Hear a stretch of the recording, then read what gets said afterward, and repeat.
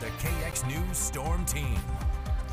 5:14 here on your Thursday morning. It is just a really, I don't know if it's the same for all you folks at home, but it's a really wacky morning. It's really been, I don't know. So I'm just forewarning all of you. It might be that maybe it's the weather. Maybe. But the weather's pretty nice. So. 5 mornings. Yeah, well, I guess it's been a little bit wacky because we're so below average temperature-wise. Maybe that's what it is. Yeah, well, now we're dry again, so. Yeah, and we need that rain in the north. Yeah, definitely up north, northeast, they're really dry. We've been lucky here. We actually were like last month, like the 20th wettest month, and Minot was like the 12th driest. So that's just so wild. All over the place, yeah. Yeah, all right. Yeah, well, we'll start this off on our KX cam overlooking rugby right now. You got some sun, you got some clouds, clear skies, staying dry right now. Temperatures in rugby at 54 degrees, got a south-southwest wind at 7 miles per hour, and dew points right around 48 degrees. Really are going to stay right around that point the rest of the day into the rest of the week. We'll see here in a little bit on our muggy meter what the rest of the week looks like into the weekend. Out west in Bowman, temperature sitting at 46 degrees.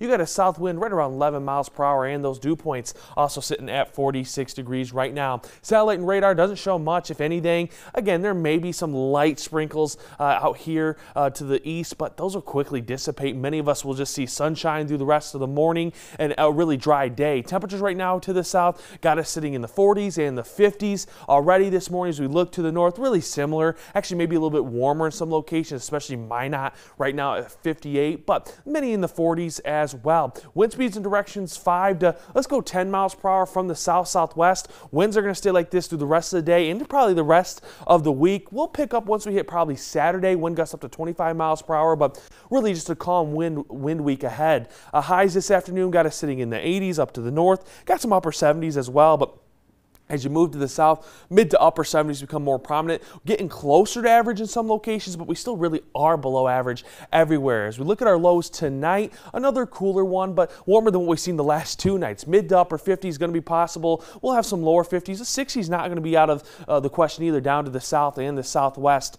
through the night. SPC outlook for today is showing this non-severe thunderstorm threat once again for the northern portions of the state down to the south-southwest. We even have this small area in the state that has this marginal risk. Biggest concern is going to be heavy rains with some of these storms. They're a really small chance, but they are still going to be there during the afternoon. Precision Cast shows them a little bit later, but dry throughout the day, lots of sunshine. As we get into Thursday night, we start to see those storms wanting to develop up to the north and down to the far southwest. Those will move in during the night into tomorrow morning. You actually may be seeing some rain to the north-northeast through the night into tomorrow morning. We'll dry off again for Friday. By about midday, we'll have another chance of isolated showers and thunderstorms. Wanted to say mostly down to the southeast, but could stretch itself across much of a 94 across the state. Then we get to Saturday, another dry day with another chance of isolated showers and thunderstorms through the region through Saturday afternoon into the night. That will mostly be down to the southwest, maybe even into the south central. Your Williston 5-day forecast got us sitting in the 80s today,